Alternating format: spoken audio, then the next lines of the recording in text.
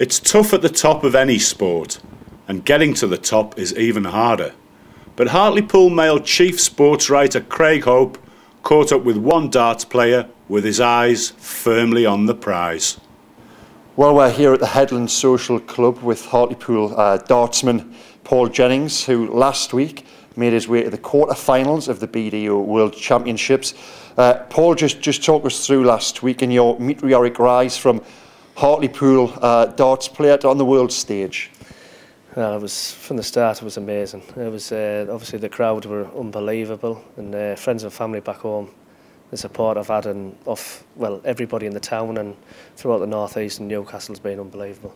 Yeah. And the atmosphere on the stage is unreal. Yeah, the first two rounds, of course, against Gary Thompson and Steve Douglas, you negotiated with minimum fuss. Is that fair to say, or was it a bit tougher than that? It was a lot tougher than that. Obviously, you've got everything to do with up there, and then you've got the player. It was Gary Thompson's a marvellous player, and he has been for a long time, and he got the quarter-finals before. He knows what it's all about. So that was going to be. I knew that was going to be a tough game when I seen the draw come out. But yeah, I kept me head right and I got through. Yeah, it's like I say, Stevie Douglas next round. He's a very good friend of mine, so that was even harder. But I kept my head again, and I just done what I had to do and get past the player. Yeah, into the quarter-finals against the Dutchman Wesley Harms. I spoke to your manager on the eve of the game. Now he told me you were going to win. Why didn't you? He played better than me. Really? My first two games were the same, and I was just on the same average, and I just plodded away. The next game, I knew I had to step it up.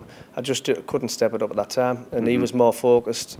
He had everything there to beat me. Yeah. I just didn't bring my game out, which it sometimes happens, and that's darts. It's either there or it's not, and you can't.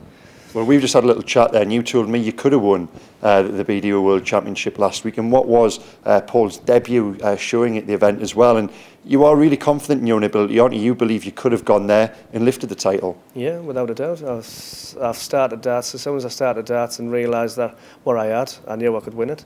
I wouldn't have gone there if I knew I'd just make a quarter-finals or first round. I believe I can win the World Championships, and I still do believe I will win it. Yeah.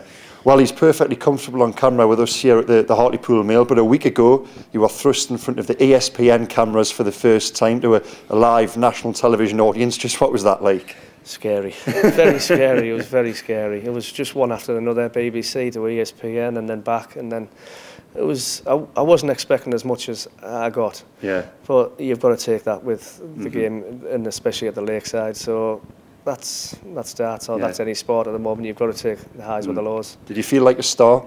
A little bit. Yeah. yeah. I would have. If I got through the quarter final and the semis, I would have felt a little bit better myself. But yeah. It was funny. Yeah. It was funny. That's how I felt. It was funny because people asking me for my autographs and things like that. It was. Yeah. How did that feel when you've got a queue of 25, 30 supporters who you've never even met before, all of a sudden wanting to touch you, wanting to talk to you, wanting your autograph? What's that like? It's strange. I've never had that before, and I wasn't expecting it. Even after I'd won, I wasn't expecting it. But yeah, the crowd are unbelievable. And like I say, I'd go back again even if I didn't qualify just to be with them. Yeah. Because it was amazing, the atmosphere. It must feel like an awfully long way from just minding your own business in the corner of the Headland Social Club, does it? Yeah, it does, yeah. To getting all that, obviously all the fans shouting your name and things like that was unreal. Yeah. And you mentioned as well, it was your son's 18th birthday, or due to be his 18th birthday on the Saturday, but you were more than happy were you going to miss it, because that would have meant you would have been in the semi-finals of the tournament. Yeah. Well, like I say, if I'd have won, he was going to come down. If I got beat, we were flying straight on to celebrate with him. So yeah, I wish he'd have been down there celebrating his 18th, put it that way. And your family as well, they've loved this rise, haven't they? Oh yeah, my wife's, well, she's been sick most of the time. But on the way down there, she was terrible. But yeah, all my friends and family, and obviously they've been stuck by the telly watching and they've loved it. Yeah. So what now does the future hold, the immediate future at least? Yeah, I'm back on the tour next year, this year, so in Holland, February, and in Scotland after that, and then it's all Latvia and Switzerland and all that again, do it all again and hopefully get seeded. I was going to say, Paul, your list of prizes, it's a weird and wonderful list of Latvia, Poland, whatever else. What's it like going to these places?